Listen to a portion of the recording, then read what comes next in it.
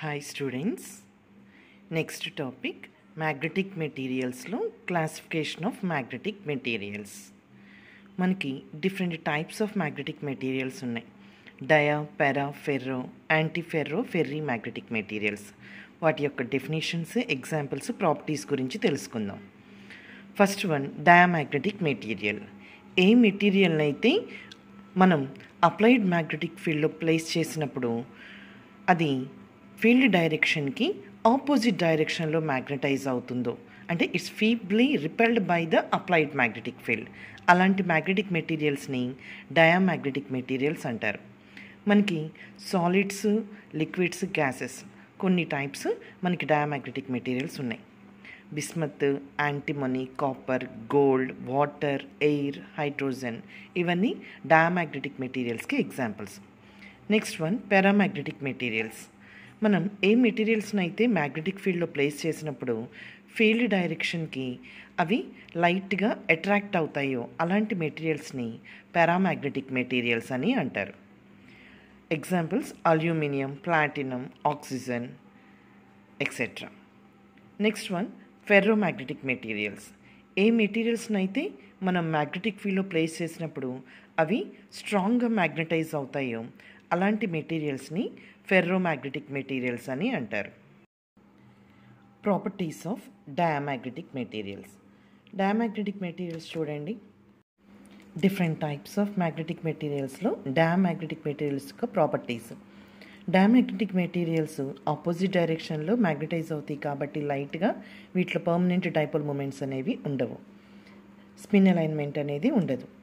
Magnetic lines of force చూడండి, out side the magnet, inside the magnet కన్నా ఎక్కువగా ఉంటాయి. సో బిఇన్ అనేది లెస్ దెన్ బిఅవుట్ ఉంటుంది. Relative permeability value less than 1 ఉంటుంది. మ్యాగ్నెటిక్ ససెప్టబిలిటీ కై వాల్యూ నెగటివ్ అండ్ స్మాల్ ఉంటుంది. ఇవి టెంపరేచర్కి ఇండిపెండెంట్గా పనిచేస్తాయి. Next one paramagnetic materials. Paramagnetic మెటీరియల్స్లో dipoles అనేవి ప్రజెంట్ అవుతాయి. స్పిన్ అలైన్మెంట్ అనేది ర్యాండమ్గా ఉంటుంది. బిఇన్ ఈజ్ గ్రేటర్ దాన్ బిఅవుట్, అంటే బయట కన్నా మ్యాగ్నెటిక్ లైన్స్ ఆఫ్ ఫోర్స్ అనేది మెటీరియల్లో ఎక్కువగా ట్రావెల్ అవుతుంది. Relative permeability value greater than 1 ఉంటుంది.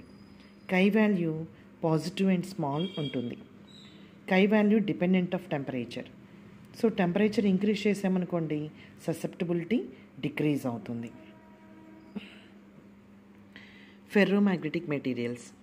ఇక్కడ స్ట్రాంగ్లీ మ్యాగ్నటైజ్ అవుతాయి కాబట్టి మెటీరియల్స్లో పర్మనెంట్ డైపోల్స్ అనేవి ఉంటాయి. స్పిన్ అలైన్మెంట్ అనేది ప్యారలల్గా ఉంటుంది. బిఇన్ is very much greater than బిఅవుట్, అంటే magnetic lines of force material గుండా స్ట్రాంగ్గా మ్యాగ్నటైజ్ అవుతుంది కాబట్టి బిఇన్ అనేది వెరీ మచ్ గ్రేటర్ దాన్ బిఅవుట్ ఉంటుంది. Relative permeability value very much greater than 1 ఉంటుంది.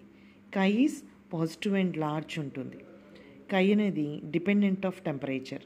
సో కై ఈక్వల్ టు కై equal to C by tea minus TC. ఇక్కడ టీసీ అంటే క్రిటికల్ టెంపరేచర్. ఇక్కడ చూడండి, టీ వాల్యూ టీసీ కన్నా తక్కువ ఉన్నప్పుడు మనకి కై వాల్యూ ఎక్కువగానే ఉంది, ససెప్టబిలిటీ వాల్యూ. ఎప్పుడైతే టీ వాల్యూ టీసీని రీచ్ అయిందో మెటీరియల్ ఫెర్రోమాగ్నెటిక్ మెటీరియల్ కాస్త పారామాగ్నెటిక్ మెటీరియల్ లాగా కన్వర్ట్ అయింది.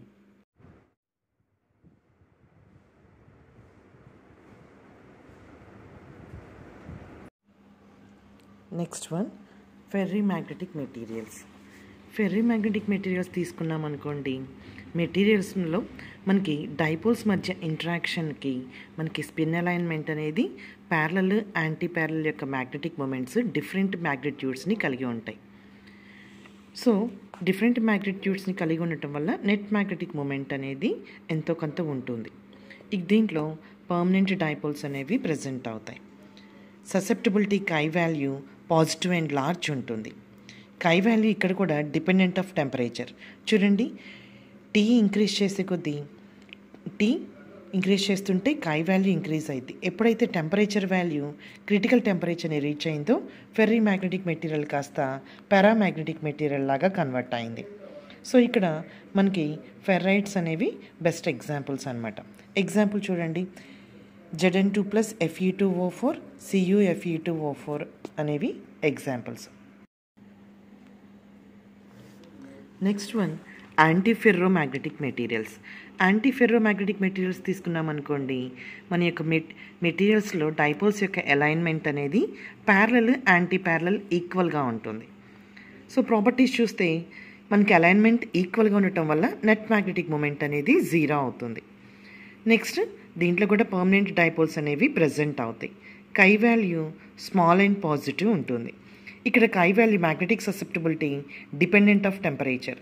ఇక్కడ చూడండి, మనకి టెంపరేచర్ Tn నీల్ టెంపరేచర్ కన్నా తక్కువ ఉన్నప్పుడు మెటీరియల్ మనకి యాంటీఫెర్రోమాగ్నెటిక్ మెటీరియల్ లాగా పనిచేస్తుంది.